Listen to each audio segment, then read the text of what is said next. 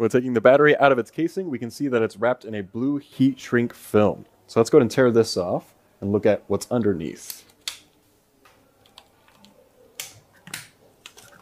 Get all this in here.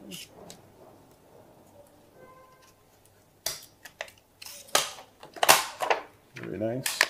This is very well packaged. This is nice and tight on here.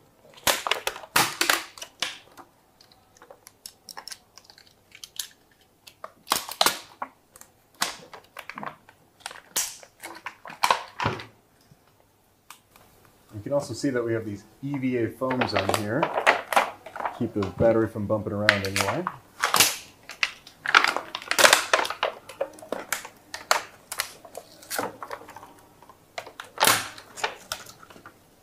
And those are glued on really nicely as well.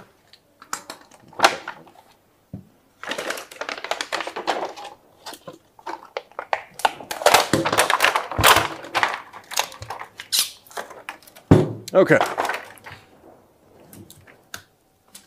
Now that the heat shrink is removed, we can see that this is covered also in a yellow epoxy board. To get through this epoxy board now, we'll go ahead and slice through this nice taping job that they have here in the corners. Let's see if I can sleep this in here. There we go.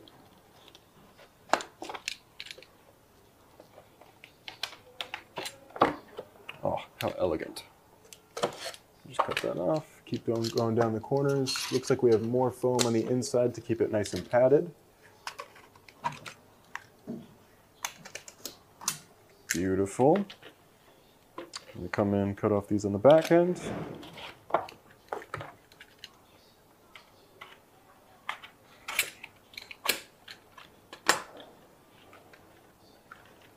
And then this one should just pop out.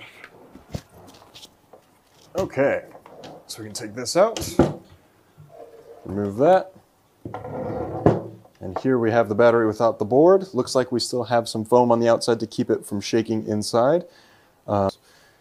So let's go ahead and just tear up some of this foam and take a look at what's underneath here.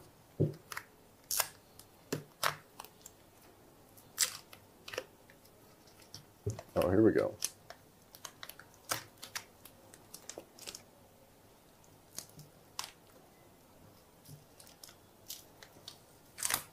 After tearing it apart a little bit more, we can see that the main positive cable is a 6-gauge silicone insulated wire with a 200 degrees Celsius insulation rating, which is pretty standard.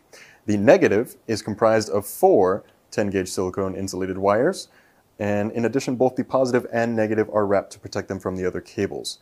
We can also see that the heat shrink silicone covering the connection surface for the BMS right here to secure the screws. We can see that all the wiring for the battery is crimped, not soldered, which is great. Industry standard and marine system manuals always recommend crimped lugs because it's a mechanical connection. Gas-tight cold weld will always be better than solder. And all the wires are not randomly placed, they're all fixed neatly, which looks perfect. Next, we can see that the battery has 2 temperature sensors. The 2 sensors can work with a high temperature cutoff and a low temperature cutoff. The high temperature cutoff is 75 degrees Celsius, and the low temperature cutoff is 0 degrees Celsius plus or minus 4 for charge, and negative 20 degrees Celsius plus or minus 4 for discharge. You can see them under here. They're well secured. Here they are. All right, we're going to test our temperature sensors now. So we've got our little charging station here. We're going to charge at 14.6 volts. Connect our positive and our negative. And you can see we've got the 5 amps going through the battery right now. For the high temperature, we're going to use this heat gun here. Turn it on.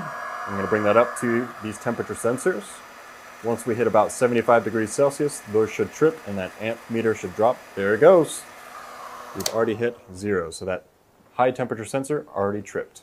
All right, we're going to test our low temperature sensor now. So again, we're going to turn on our charging station, connect our positive here and our negative there. And then we have this glass of cold water. We're currently at 14.6 volts. We're coming up to our 5 amps.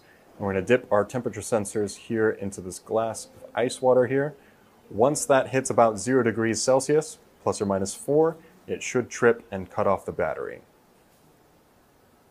There it goes, right on time. Very happy today to have tested the VATRER 12 volt 100 amp battery. It worked better than expected.